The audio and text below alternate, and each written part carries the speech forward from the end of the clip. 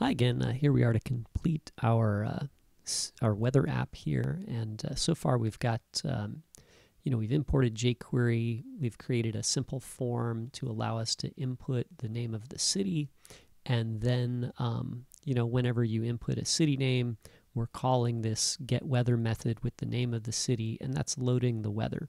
So the one thing we haven't done yet is we haven't actually displayed the weather on the page. So let's handle that. So that's really gonna happen right here inside the callback for $get, right? So when we use jQuery and we make our AJAX call to get the data from the service, we're going to get a callback here, and it's going to include the data. Now, normally, data is loaded as text. So if we if we use the get method to load something on the internet, it's just loaded as raw data. jQuery secretly, if you load a JSON file, it actually converts it into a JavaScript object. So there's actually one extra step that happens here. That it does it for us secretly in the background. If we loaded some other kind of data, it would just be text, right? So anyway, jQuery is kind of helping us out there secretly. But at this point, this should be a JavaScript object, right? So that means that we can, access properties of that object with the dot. So we can say dot, property name, and if that property was another object, we could say dot, other property name, or if maybe,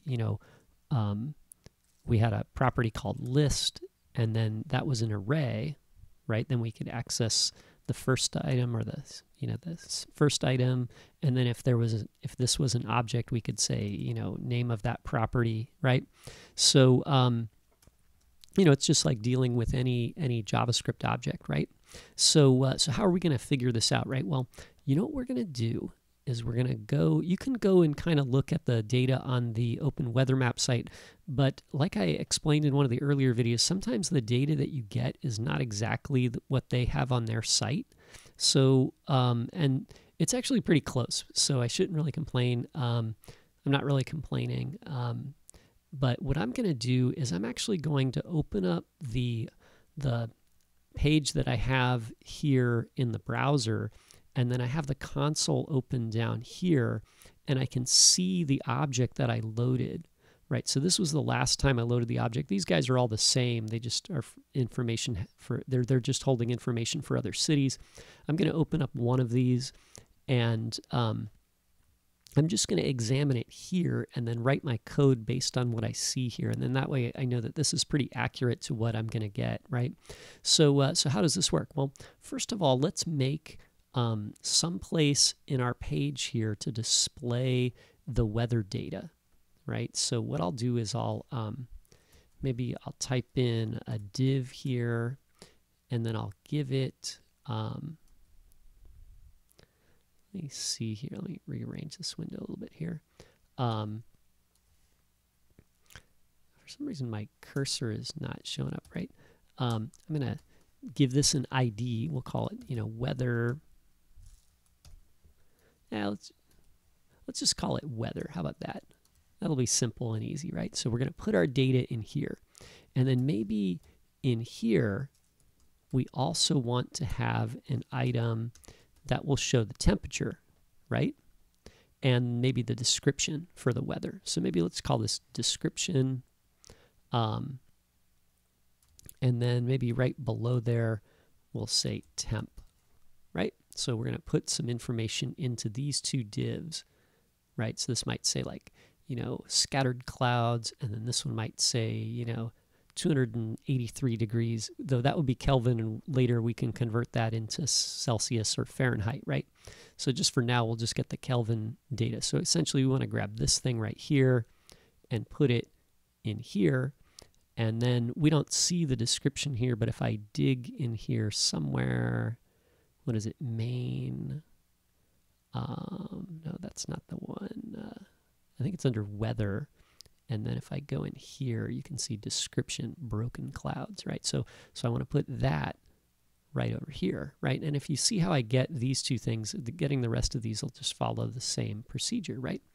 Okay, so what are we going to do? Well, first of all, let's get a reference to the description here, right? So what we'll do is we'll say description, and then we're going to say .html. So using jQuery, we can select any element by its selector, right? Just we put a string that is the selector that any selector that you could use in CSS, you can use here in jQuery. And then we'll do .html. And .html lets you set the content inside the tag. So everything that appears between the two tags here is the HTML. Okay, and you can even include HTML in the HTML, right? So, you know, if I put, you know, h1 hello world right here, then we would see that inside the div, right? So what we're going to do though is we're going to get the description here from the data object, right? So this is our data object here. Let me shrink that just a little bit, right? Okay. And we're going to place it right here.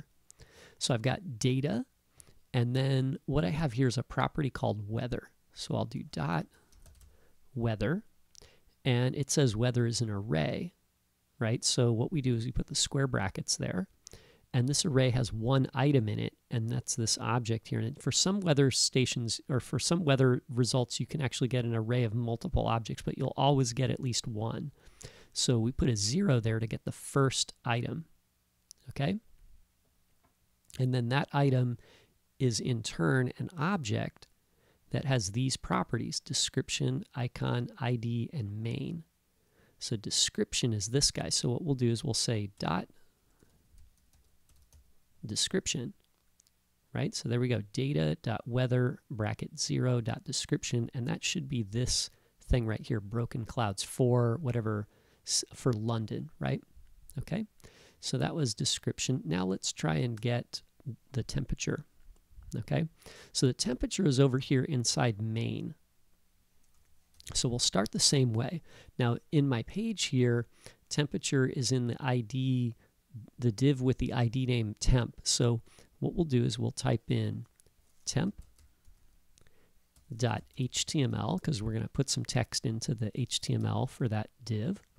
And then we'll do dot. So data is the object. Dot is going to allow me to access any of the properties here on the top level. In our case, we want main, right? And so main shows these curly braces here, so that means this is an object. We can open it up, right? It says main is an object, and then it has these properties: humidity, pressure, temp, you know, temp max, temp min, right? So we can use the dot again to get at one of the inner properties for the object, and the property that we want is temp. Okay, and again, this will be the temperature in Kelvin, right? So we'll save that, and then let's refresh our page over here. So I'll do Command R to refresh it. I don't see anything there because, you know, currently these two divs right here that we've created are empty, right?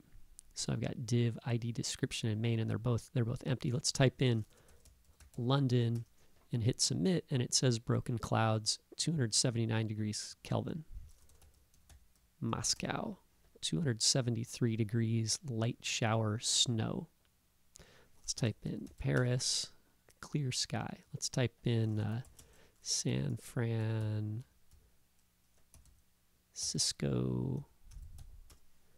light rain. Huh, okay, so it looks like it's working pretty good. Let's try Tokyo, right? Tokyo, broken clouds, 286, right? So anyway, so that's working pretty good, and you can follow the same procedure to get all the other properties and display everything that you want to display for the weather. Okay, so good luck with that, and thanks for watching.